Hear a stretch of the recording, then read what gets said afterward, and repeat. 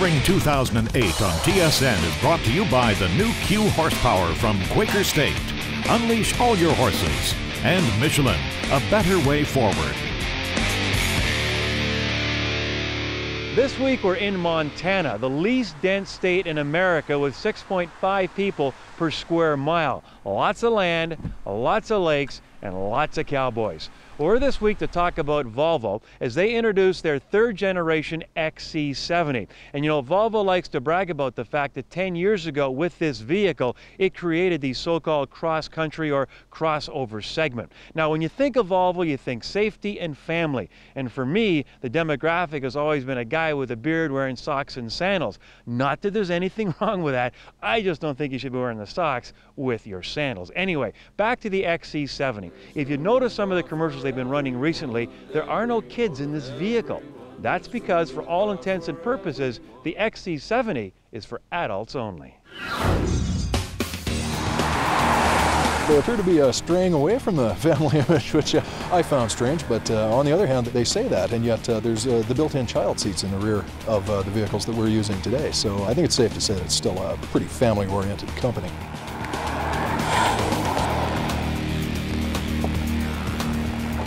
The XC70 is a vehicle that calls for adventure. Of course, there are families that will use and drive the XC70, but we seem to be attracting pre-family and empty nesters, and they like the capabilities that XC70 provides, as well as all of the convenience and flexibility that the vehicle has. Volvo is undergoing a big rejuvenation of our product portfolio, which started last year with the introduction of our retractable hardtop convertible, the C70.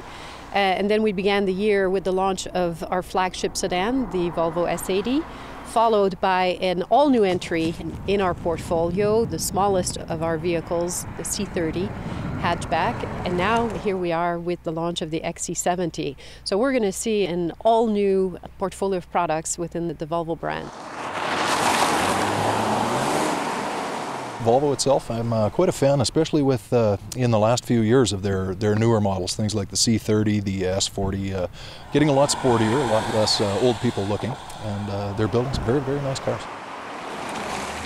Yes, to some extent our demographics have gotten younger and more affluent, which is good. I think what the design evolution has done for us is basically expanded the relevance of our products to a broader range of customers.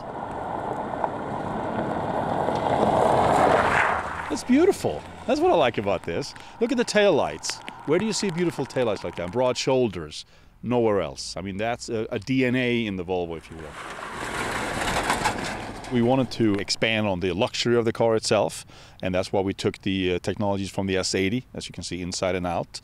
We wanted to make sure that we even push the safety envelope a little further, and we've done that, of course, with the structure of the car, as well as the now integrated dual-stage booster seat, which is the world first for us. And, of course, the all-wheel drive, instant traction. So there's quite a few things that we have added to this new one. We're quite pleased about that.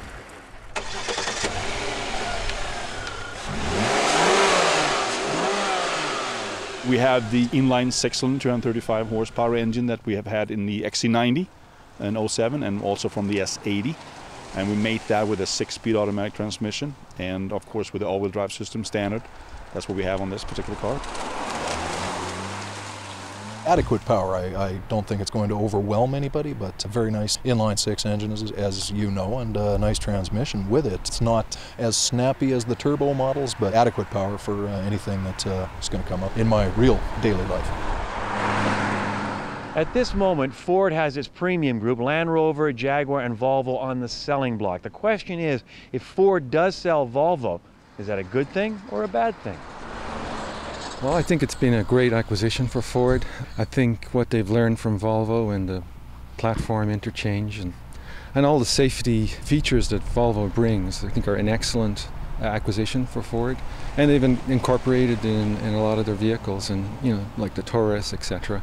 All based on Volvo, and I think they've done extremely well. They if I was Ford, I'd hang on to Volvo.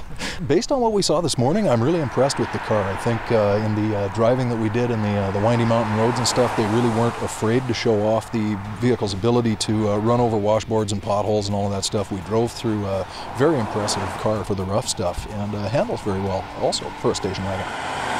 Station wagon is one thing. This is not really the station wagon segment with this car, but that's why it's so unique. We kind of created that segment of crossover, if you will, and that's what people is looking for. They don't necessarily want an SUV, and neither do they want a wagon. We want something in between, and it's perfect for them.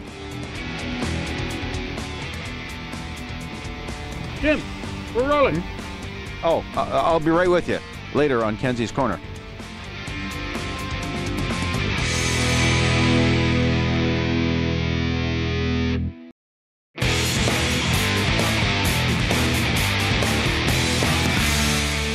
An empty skid pad and a great set of wheels. It sounds like a recipe for a speedy test drive. This week, Subaru's latest Impreza WRX.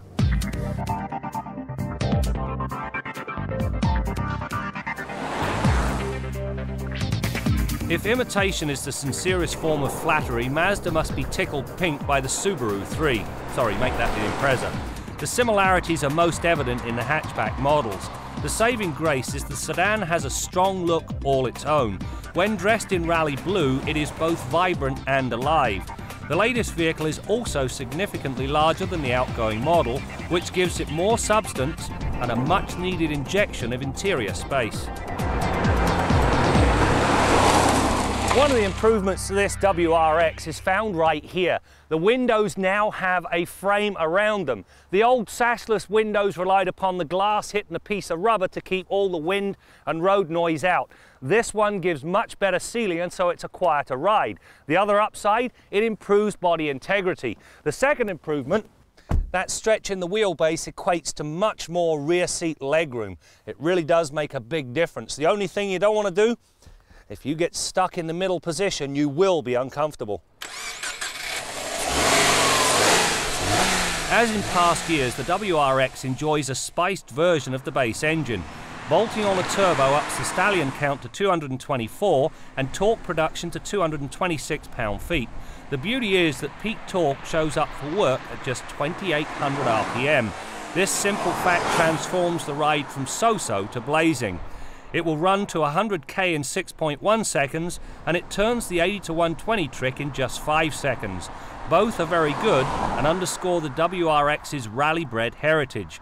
If there is a drawback, it is that the engine always sounds gruff and angry whenever it's forced to work.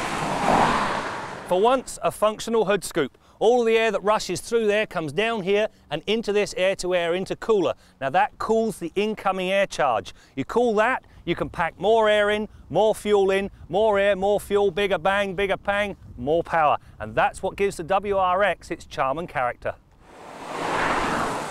The power is relayed to the road through a 5-speed manual, it should have 6 speeds, or a 4-speed automatic.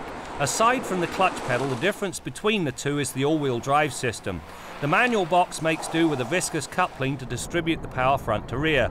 The automatic comes with a proactive system that actively seeks to prevent unwanted wheel spin by redirecting the power before it is allowed to overwhelm any of the wheels. In real-world use, the base all-wheel drive system is good, the one tied to the automatic is great.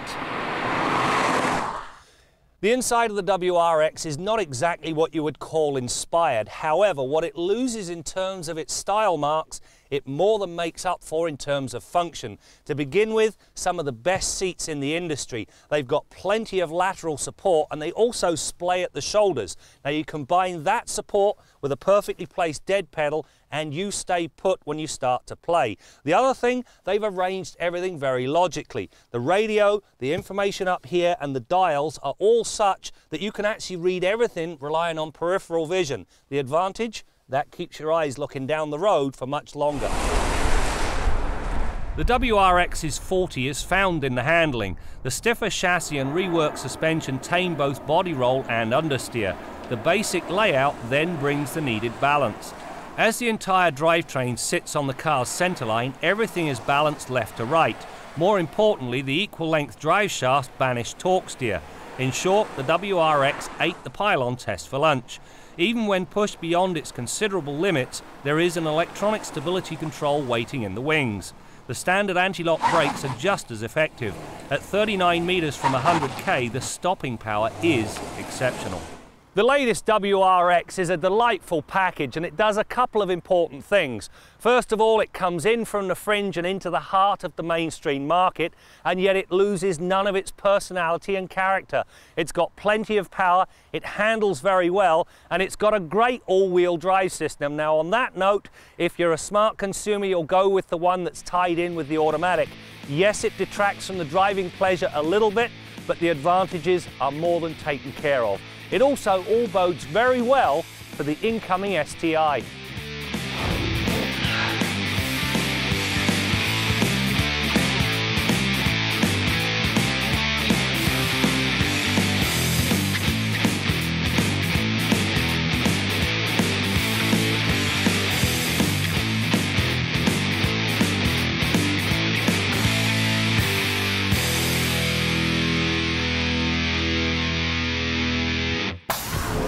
Closed captioning of Motoring 2008 is brought to you in part by Chevrolet. Let's go. Visit letsgochevrolet.ca.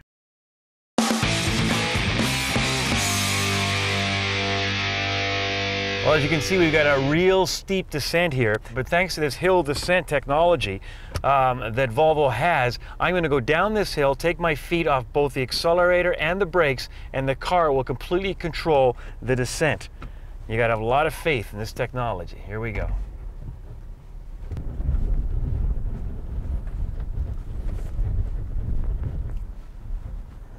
Instead of look ma no hands, it's look ma no feet. And you know something? This is the kind of technology that I know. Our man in the Quaker State garage, Bill Gardiner, is thinking to himself, how did I ever live without this? Right, Bill? Brad's just trying to goad me into another rant about cars that do things I didn't ask him to do. Brad, I'll decide what gear I want it in, when to apply the brakes, what gear to hold on the way down the hill. I don't want the car doing it for me, thanks. He's already got me on the rant. Anyhow, this week I want to talk about one of my customers' pickup trucks. This belongs to Marty Goodkey, a longtime customer. It's a 2000 Toyota Tundra. Now, we've done short-term and long-term tests on the first generation Tundra and on the current generation Tundra pickups. We've really liked them. But you know what? There's no substitute for putting miles on a vehicle. Now, this one has 233,000 K, and a lot of that kilometers was put on gravel roads, so this vehicle's subject to a lot of wear and tear, and that definitely separates the men from the boys. Now, what happened to Marty's pickup truck was he'd been driving with a kind of a low brake pedal for quite a while. He had solid feel to the brakes, but the pedal travel was a lot greater than it used to be. The pedal went down a long way before the brakes started to pick up. Then when he was towing a trailer a couple of weeks ago, all of a sudden the brake pedal went way down further and the warning light in the dash came on. What had happened then was one of his hydraulic lines on the rear of the chassis here down the left frame rail had burst.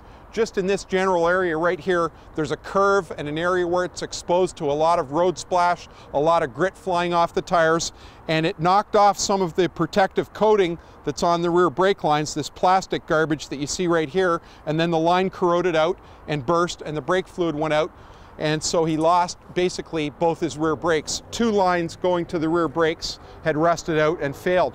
So we had to replace two sections of the rear brake line, a total of 10 feet of 3/16 galvanized tubing going to those rear brakes. And when we got into the job, we found out that the drum brakes on the rear of the truck were a mile out of adjustment. Now, the first generation Tundras had drum brakes on the rear axle. Now they have a disc brake on the rear axle. But there's nothing wrong with the drum when it's properly adjusted and serviced. This one was a mile out of adjustment. That was the reason for his initial low pedal. So once we did this mechanical adjustment to bring the pedal back up, replaced the lines and bled the rear brakes, we had a solid pedal. But there was a third problem too that he encountered when this failure happened. He tried to apply the emergency brake. He had a solid pedal. The emergency brake pedal felt rock hard and right at the top, but in actual fact, nothing happened at the rear wheels. There was no braking action. It wouldn't hold the vehicle on a slope. It wouldn't even slow it down one iota. And what we found when we got into it was just behind the backing plate right here, there's a pivot assembly that converts the pull action of the emergency brake cable into the action that you need to apply the shoes. And that lever and pivot assembly was completely seized with rust so seized, in fact, that you could stand on that pedal and not budge the emergency brake. So we had to take that all apart, free it up, lubricate it, and put it back on because the parts were very expensive and available one piece at a time. You couldn't buy the whole assembly. So the easiest thing was to take it apart and fix it. Once all that was done, he had a solid emergency brake, a good high pedal. We got rid of the warning light on the dash and he had good brakes again. And these are the kinds of things that you need to, the reasons why we always tell you to service the vehicle regularly and check it, because sometimes you can pick up on these things before they actually cause a problem. And some of these conditions were pre-existing prior to those brake lines bursting. That's why it's important to do your regular inspections. So till next week, I'm Bill Gardiner for Motoring 2008.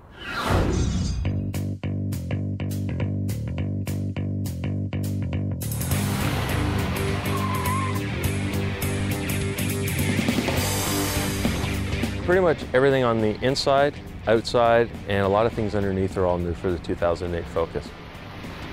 We've got a very aggressive chrome dual bar front end, followed up by all new body panels, front and rear fascias, an all new interior, available 16-inch wheels. We've got a refined and upgraded 2-liter with 140 horsepower. We were able to take the horsepower up by 4 to 140 horsepower, and torque is also up 3 to 136. But at the same time, we've been able to reduce weight in the vehicle by almost 40 pounds. And at the same time, we've been able to increase fuel economy by 7% in the city and 10% on the highway. I like the look of it. The new look is good. Inside, it's a lot quieter. That was the first thing you noticed, and that's really what needed to happen because it was a little bit noisy before. And the other thing is the ride quality, where the trend is for people to stiffen them up nowadays. This Focus is actually a little softer, and I think it really helped the ride quality. We took it out on the handling course. It was pretty good, pretty well balanced. I tried both the 2- and the 4-door models, and I also tried one of the 2 doors with a manual. And I liked the turn-in on it. The turn-in was pretty definite. You could feel the feedback from the front wheels, and the brakes were very good. So overall, I think it's improved in all the areas, I'd say. Phone, please say a command. Call Jonathan. We're really excited with the new technology offered and debuting on Focus, and that is called Ford Sync. In partnership with Microsoft, we've been able to combine this new software and technology into all of our Focus that literally allows you to incorporate your Bluetooth, cell phones and PDAs wirelessly and through voice commands. USB, please say a command. Play track, Hey There Delilah. Play and track, Hey There Delilah. Typically in the past, features such as Sync and new technologies, we've always launched them on our more premium vehicles and our expensive vehicles. The level of technology that Sync incorporates, we've been able to drive the cost down and debut it on Focus. Now, the other reason why is our target market is a very young customer that has been connected for their entire lives. With Focus being an entry-level vehicle in the Ford lineup, we felt it imperative to launch this new connectivity technology on Focus to meet the demands of that younger customer. Despite the popularity of hatchbacks in the Canadian market, Ford, in its infinite wisdom, has decided to drop the Focus hatchback. Really, the heart of the segment is with 4-door and 2-door coupes, and we wanted to rationalize the product offering to really go head-to-head with our competition and go at the heart of the market with the 2-door and 4-door. You know, I actually like the hatch version. I thought that was good. That's the one they used in the World Rally Championship also, but I think the coupe's a very good-looking car. It was good with a manual. I think overall it's a better car, more mainstream, if you will. I think if you look at the coupe before with the lights up the top there, it was a little out there, and even though people got used to it, but I think the new coupe will sell well for it.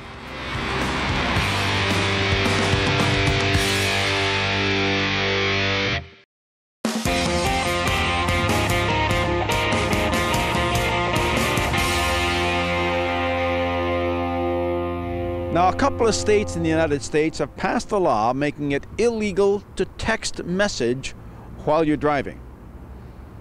Now, on the surface of it, that seems like a reasonable thing, but I'm thinking, at what point do we have to tell people they should not do that? Can't anybody figure out for themselves that that's a really stupid thing to do while you're driving? Do we have to pass a law for everything? I mean, being over 30, of course, I can barely type with 2 thumbs, but I can barely hold this microphone and punch this little deal, let alone actually trying to drive while you're doing this. I mean, do we need a law saying it's against the law to perform brain surgery while you're driving? People, give your heads a shake. Now, there's lots of other distractions on the road. My personal favorite, a guy sorting out his vacation photographs. And a friend of mine used to be perversely proud of the fact that he could eat cereal while he was driving. Not scooping it dry out of the box. No, we're talking bowl, milk, spoon, the whole 9 yards while he's steering with his knees. My dear Lord, we've got to stop this, folks. And the worst thing is now the car companies are making it too easy for people to be distracted. We saw earlier the Ford Focus with this sync system. You got your Bluetooth phone and your Nano this and your iPod that, and you're booting down the road. You got all this electronic stuff going on. Is anybody paying attention to what they're actually doing out there? Now, of course, they're trying to appeal to the young people with all this electronic stuff. They can't go a nanosecond without their nanopod blowing some kind of crap music into their ears. Of course, a bunch of years ago, BMW tried to appeal to the older folks with that iDrive electronic computer thing. That was a big success, but everybody's following them. Why? I don't know. I mean, I don't want to sound like your dad, kids, or Don Cherry for that matter, but we kill almost 3,000 people on the roads every year in this country. And a large part of that is distraction. Can you just leave all that stuff alone and focus on your driving? I'm Jim Kinsey. One thing we've noticed in our short stay here in Montana, especially in this area around Whitefish, is a predominance of white crosses on the highway that marks where someone has been killed in a car accident. And the locals say it has nothing to do with the period of time when Montana went without speed limits. But either way, it's pretty sad to see. Nothing sad about this new Volvo XC70 though. It's the third generation. Without a doubt, it's the best. And believe me, if I had a choice between the XC70 and the XC90, I'm going with the 70. I like that low center of gravity, great drivability, well balanced, and on the off-road and the wet roads we've been driving on today, this sucker just sticks to the road like glue. Now, it could be a little pricey for the young crowd, so I think Volvo is correct in directing this car towards parents whose kids have finally moved out of the basement. That's it for now. We'll see you next time out as we continue to bring you more stories about cars and the people who drive them.